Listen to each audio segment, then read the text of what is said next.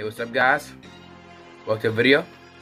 In today's video, I'm going to go over the Nerf DinoSquad Tricera-Blast. Basically, guys, this is a hammer action, a 3-shot blaster that's also a spring powered, and it also has a 3 smart front yard system.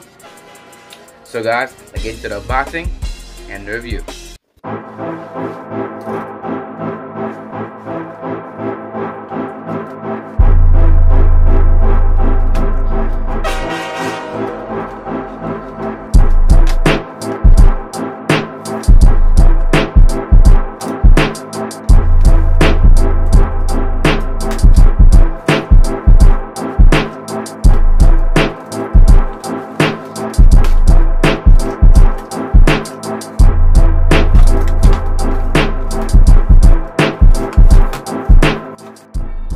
Included as the blaster, darts, and instructions. Okay, guys, now starting off at the front of the blaster. At the front, as you can see, guys, there is no inside barrel lock because this is a DinoSquad blaster. And then, guys, look, we gonna put the bullets in, and the reason why this is a smart AR system is because look, when you put it left down right here, you can open it and then put your bullets in, and they're already in. So, well, they're not physically already in, but you must put them in just like so, like that. And then we want to fire this part up, and you have your blaster right there, a 3-shot. Only shoots once though, and you have it primed. Next, guys, you have your hammer priming handle right here.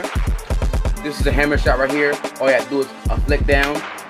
The strength of fire for this blaster is pretty normal, just as you would expect with for like other Nerf blasters that have hammer shot the priming handle part. And next, guys, we have a trigger right here down here. This the trigger pull is pretty good. This blaster does not have slam fire. Next, guys, you have a grip right here.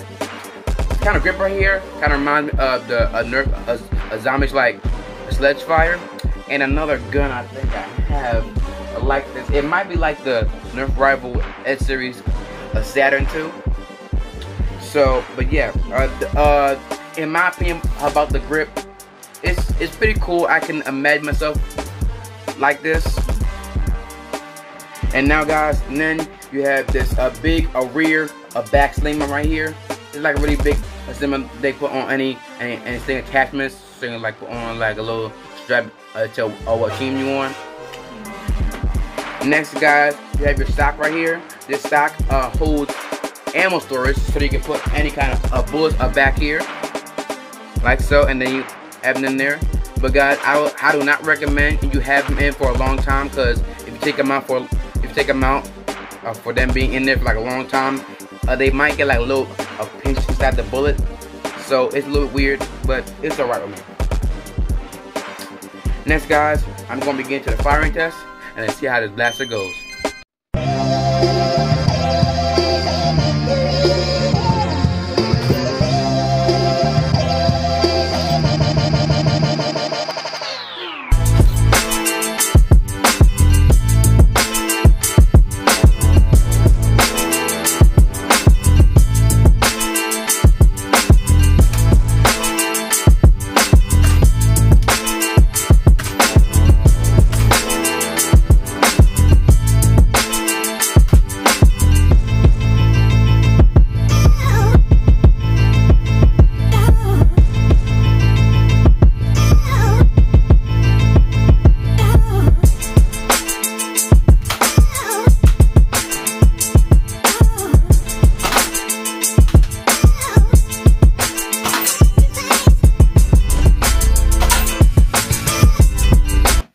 Okay, guys, so that shot as expectedly. I did not experience any jams or malfunctions with the firing procedures or the firing test. It was pretty neat. It was pretty accurate for me.